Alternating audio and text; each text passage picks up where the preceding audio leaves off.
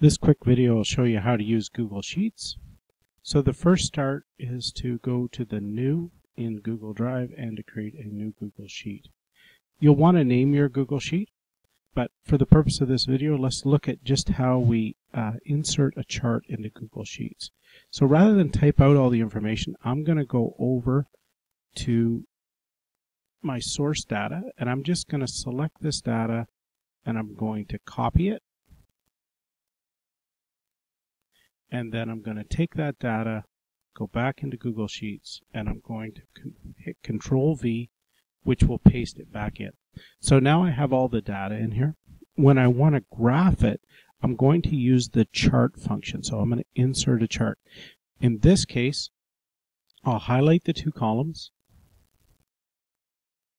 I want to make sure that all of the information is not in the same column. So you can see here in row A2, we have the numbers in both columns. So that's not quite going to work.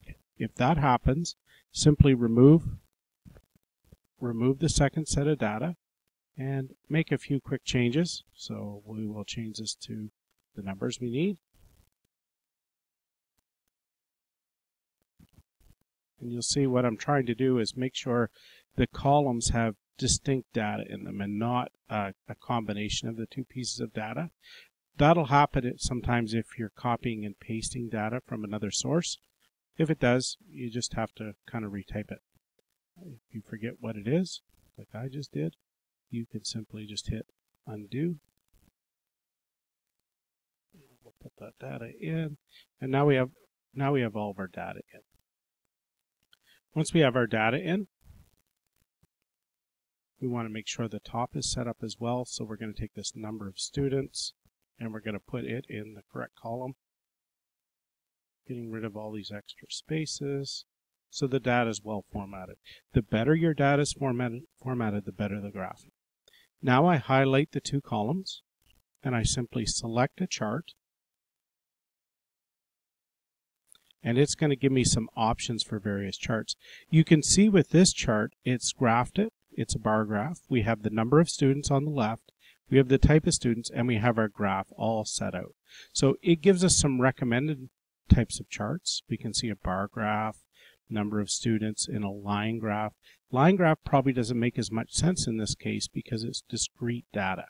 So using the number of students in a bar graph makes sense. Using the number of students in a circle graph makes sense because we can see the percentage in each. So we're going to choose the one that we want. There are other chart types we can get to by clicking on chart types. And use column A as labels if we are in a situation where we want, where column A, remember, was the action, role-playing, arcade. We want those to be our labels, and we want row 1 as headers. So our header in this case, if we go back to the bar graph, we can see we're using the number of students and the type that automatically labels our graph. So creating a chart in Google Docs is as simple as that. It's very quick. It's very easy. If we want to edit the chart, we can click on this little down arrow over here, and it gives us some options in order to edit the chart. Okay. We can also click over here onto the little pencil, and I'll give us some options for how we want to fill it in. So if we wanted a different color, if we wanted a background, we can change all of those simply by going up here. There are a lot of different options with charts.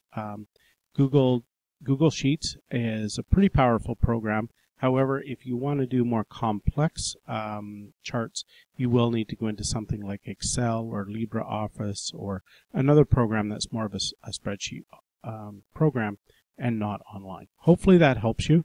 And if you have any questions, don't forget to talk to your teacher. Thank you.